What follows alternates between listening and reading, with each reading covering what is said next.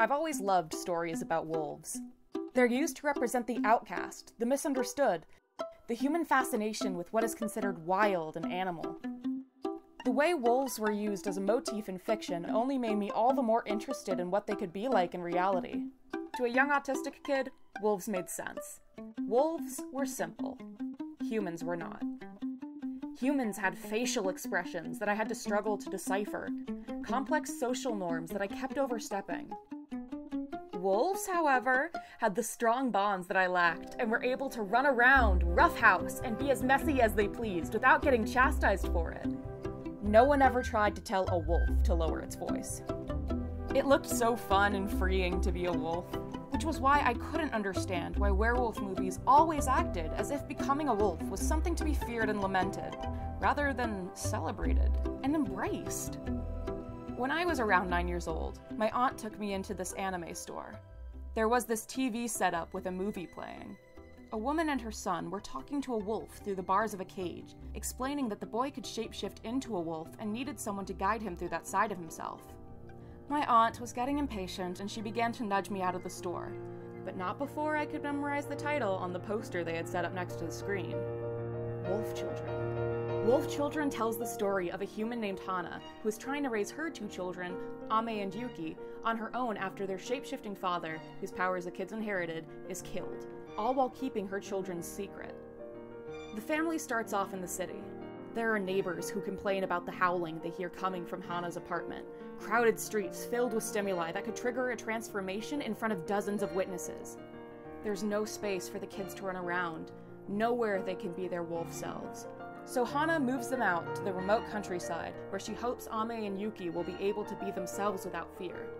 One night, it snows, and the scene that results is, without exaggeration, my favorite movie scene of all time.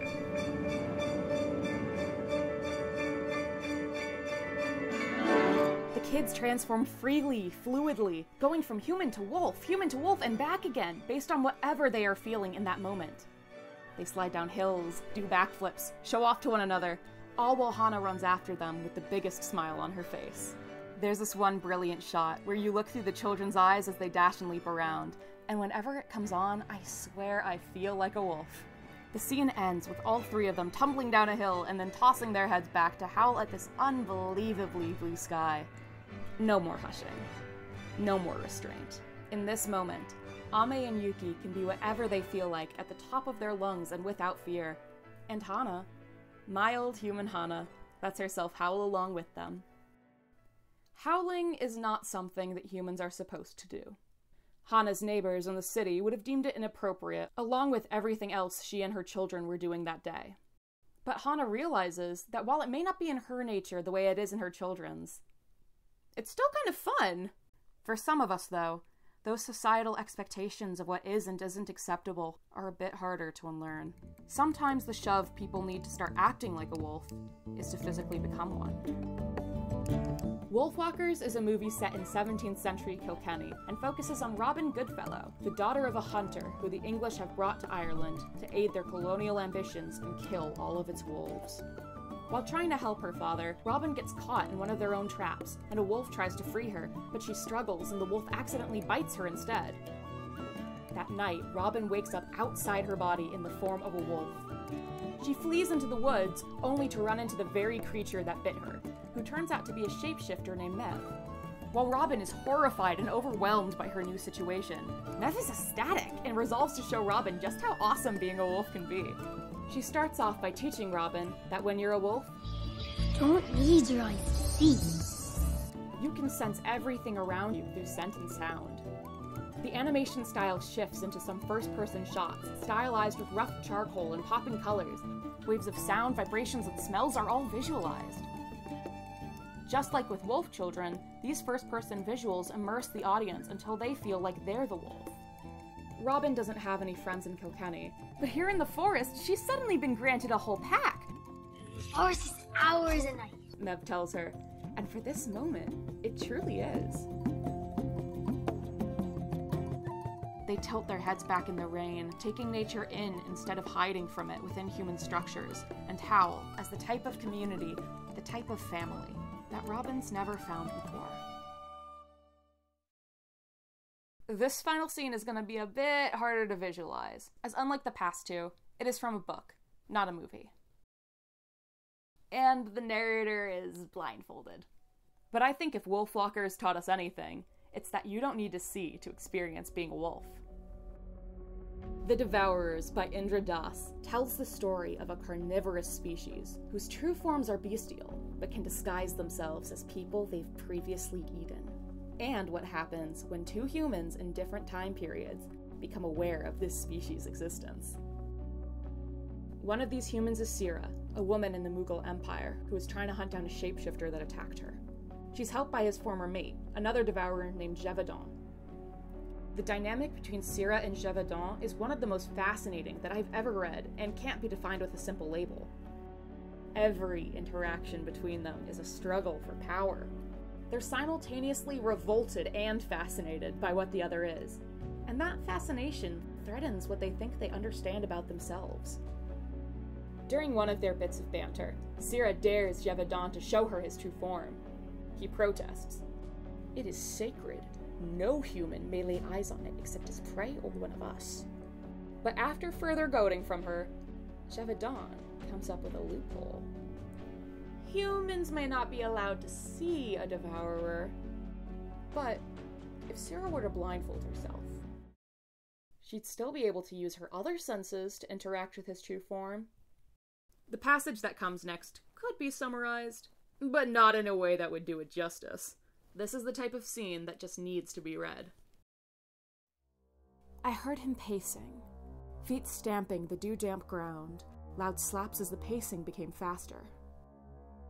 I heard the thump of fist on tree trunk, the bone-breaking splintering of wood, and it felt like the whole forest shook with each crash, the treetops swaying and the leaves hushing, the birds bursting from their roosts and screeching above us.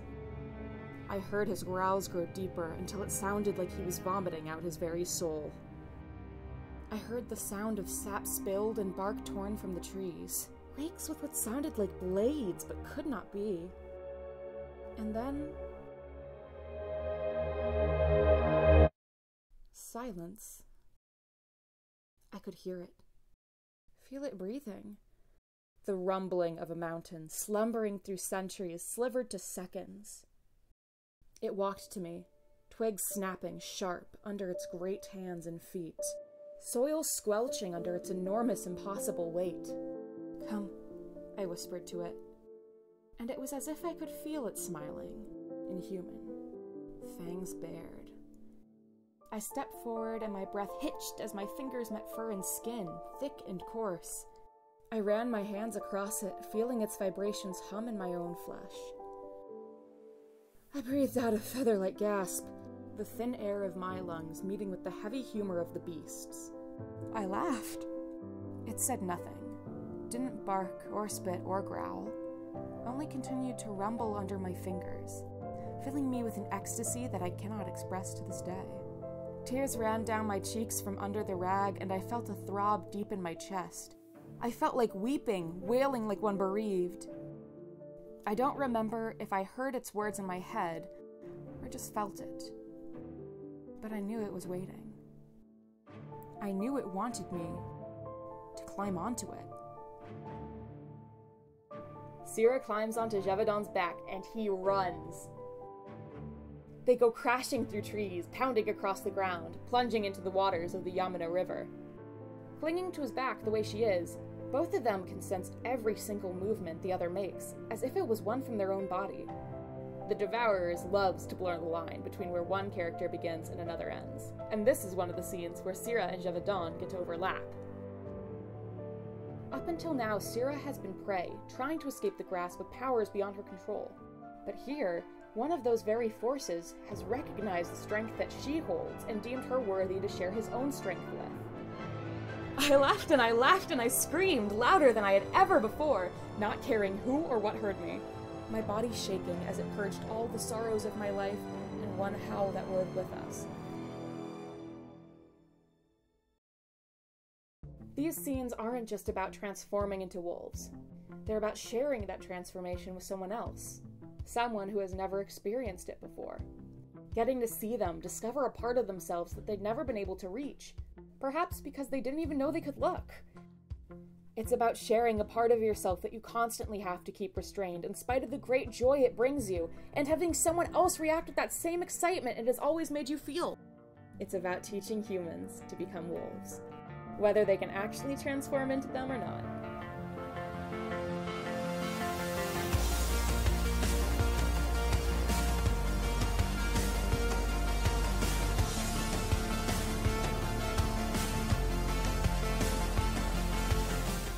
Hi! Thank you so much for watching this video. It's my first one and I'm super stoked to have it out there. Let me know in the comments what shapeshifting means to you and send me your werewolf media recommendations. Are there more scenes like these ones that I missed? If you enjoyed, please leave a like, and if you want to see more, then subscribing tells YouTube to continue recommending my videos to you and others. If you click the bell next to the subscribe icon, you'll even be notified whenever I post. If you want to support me even further, first of all, thank you. Second of all, I've set up a Patreon where you can access behind-the-scenes content, such as director's commentaries and concept art, for a monthly subscription that'll help me fund the making of future videos. I've put a link in the description for those of you who want to check it out. Thank you so much for sticking here until the end, and I can't wait to make more of these videos soon.